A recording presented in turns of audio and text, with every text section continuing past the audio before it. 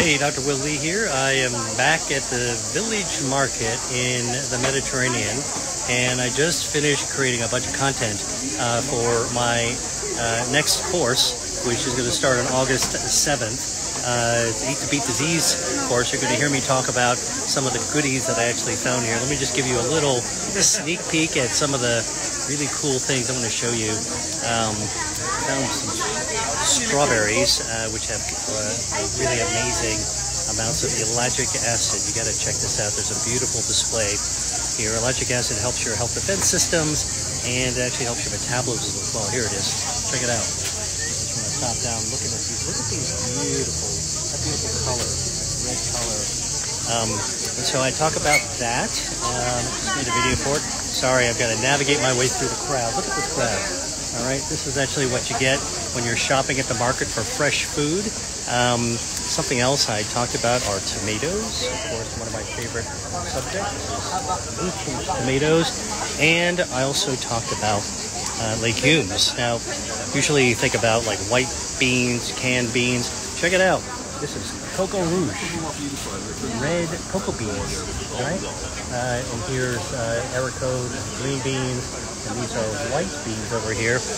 Just some of the examples of the foods that I found in the Mediterranean market. I just recorded some new content for my Eat to Beat Disease course.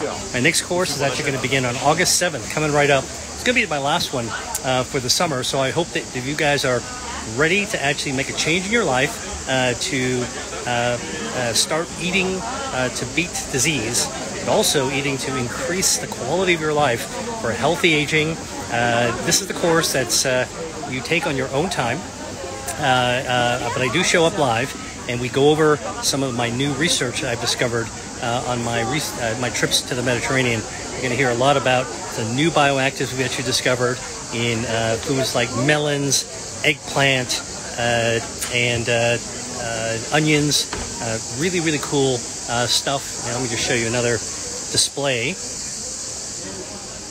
Olives, some of my favorite things. Hydroxytyrosol present in the meat of olives. And then if you go over here, you'll see some of the purees that they actually do with olives. Let's see if I can find one over here. Look at this green olive puree. Sun-dried tomatoes, lycopene, rich in lycopene. This market is just really kind of like a candy store for health. And I'm about to share some of the stuff. I'm going to put it onto my course just shortly. My team is ready to get it edited. So if you haven't taken my Eat to Beat Disease course, sign up. Links in my bio. And it's going to be a great one. I'm going to really enjoy sharing the most recent research from my trip to the Mediterranean, what I'm finding in the markets that you can actually find in your grocery store. So this is really me sharing my experiences as a scientist, as a doctor, as food, as a medicine researcher. But my point is that you can actually find many of these healthy ingredients and foods in your regular grocery store. I'm going to share those with you. So sign up for my Eat to Beat Disease course. Starts on August 7th. Links in the bio. And hope to see you there. Dr. Lee, out.